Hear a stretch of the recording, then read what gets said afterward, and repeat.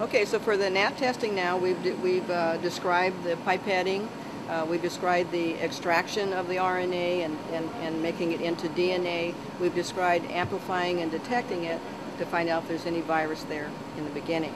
So now, well, we started with a pool of 24.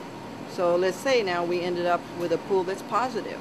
What we don't know is out of those 24, which one of those is the positive sample.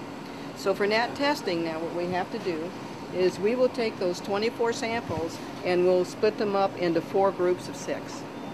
So that's called a secondary testing. So we will test each one of these now that are pools of 6.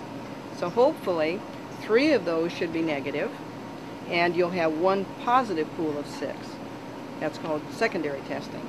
But now we don't know which one of those 6 is positive. So then those are taken and we will test those individually.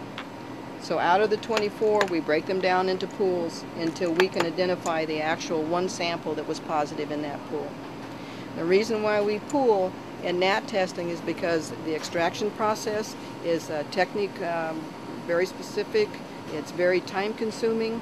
The whole assay is about 9 hours and it's very difficult. You get to the very end of 9 hours and the test has failed. So what we do is we do pooling for NAT. Okay.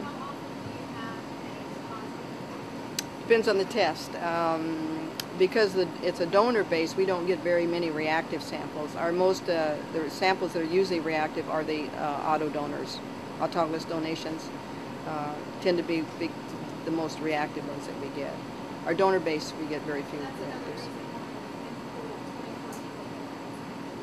Well, what we do is to avoid what we call messing up a pool, because it holds up 24 units. When we get a positive pool, those 24 units, because we don't know which unit is positive, we actually have to quarantine all 24 of those units.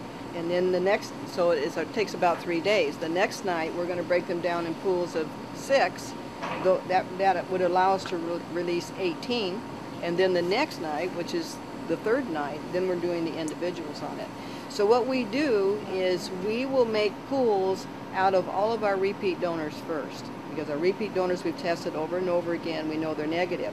So what we do is we will purposely pool all of our repeat donors in pools, and then we will save first-time donors, auto donors, DD donors. We'll make those pools out of those units so that we don't hold up the normal population of blood so we can release it.